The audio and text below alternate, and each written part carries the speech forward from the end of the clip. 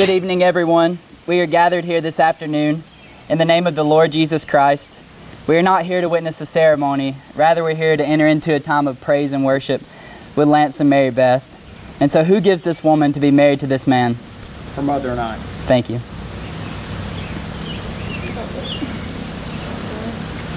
You guys can have a seat.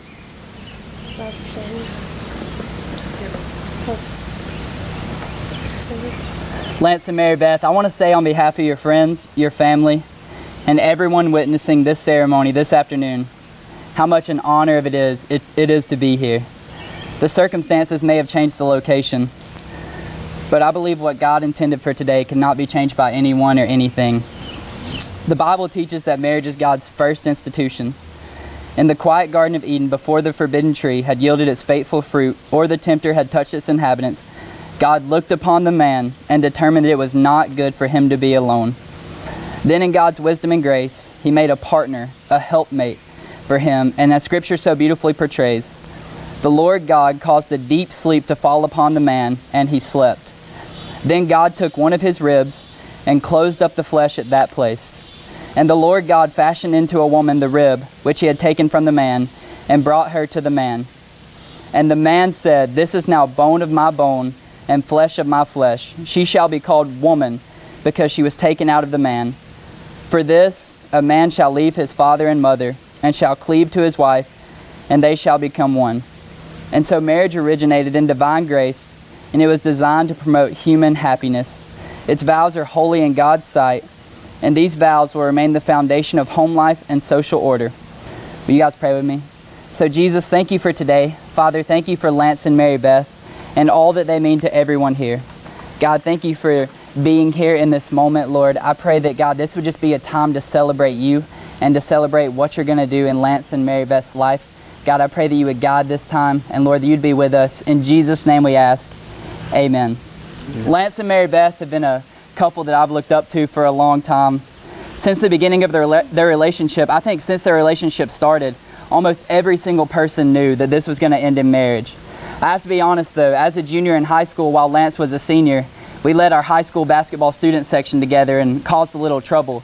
And so at the start of every fourth quarter, we would all sit down, and Lance would be the only man standing up out of about 200 people. And he would stand there and he would hold up fours while everyone else was sitting down. And just to be honest with you guys, I would look upon him right beside him, and I would think, man, nobody is ever going to marry this guy. But Mary Beth did it. And I'm so proud of that. But speaking as one of Lance's friends, someone who's been a friend of his for a long time, thank you. You've made him a better man, and I would say vice versa to you. Lance talks about you all the time in the locker room, even after then. And so thank you for making him a better man. But throughout everything, you guys have always been by your side. And every single room you walk into in the future, I know you're going to light it up together, because you guys are two of the most life-giving, patient people I've ever got the privilege of knowing. And so thank you.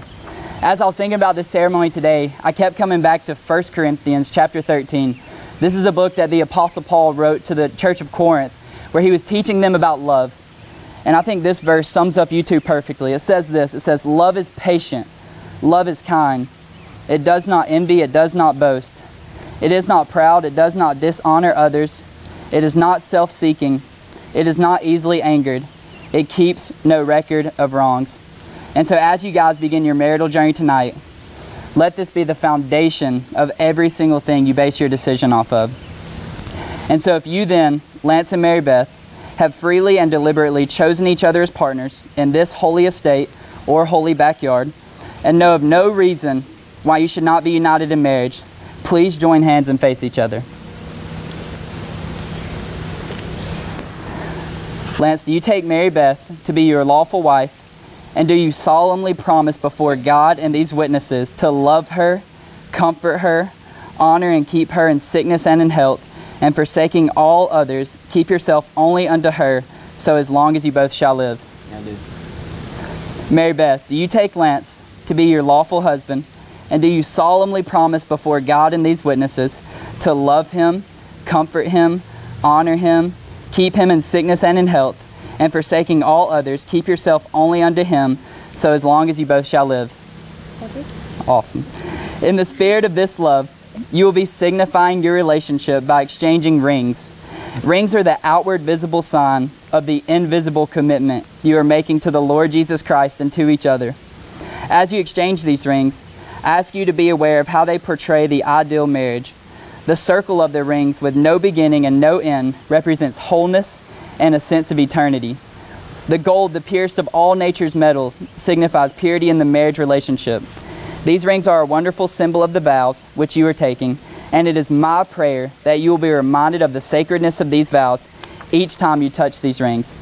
And so Lance, if you'll take the ring. Awesome. So as you place this ring on the third finger of Mary Beth's left hand, repeat after me. With this ring, I, Lance Wed, with all my worldly goods, I endow in the name of the Father, and of the Son, and of the Holy Spirit. Here you go, Mary Beth. Mary Beth, as you place this ring on the third finger of Lance's left hand, repeat after me. With this ring, I, Mary Beth, wed and with all my worldly goods, I'm sorry. May need some butter. Wed and with all my worldly goods, endow in the name of the Father, and of the Son, and of the Holy Spirit. Amen. Let me pray for us one more time. Father, we ask your blessings on Lance and Mary Beth. God, as they build a life together, may it be a life of mutual respect, encouraging each other to be the best they can be for your sake. And now by the grace, mercy, and peace of God and fellowship of the Holy Spirit, rest upon them and on each of us now and forevermore. In Christ's name, amen. Amen. Inasmuch as Lance and Mary Beth have, in the presence of God and these witnesses, consented together to be joined in the lawful bonds of matrimony, and having declared the same by giving and receiving a ring, as a minister of the gospel of the Lord Jesus Christ, and by the power invested in me by the state of Alabama, I pronounce you husband and wife. What therefore God has joined together, let no man tear apart. Lance, you may kiss your bride.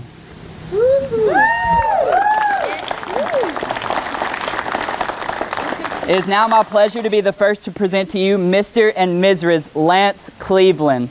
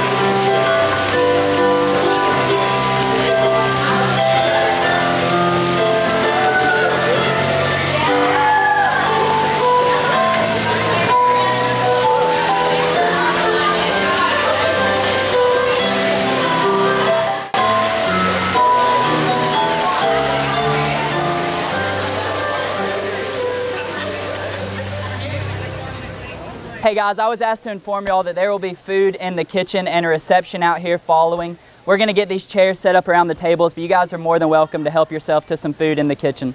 Thank you guys for being here.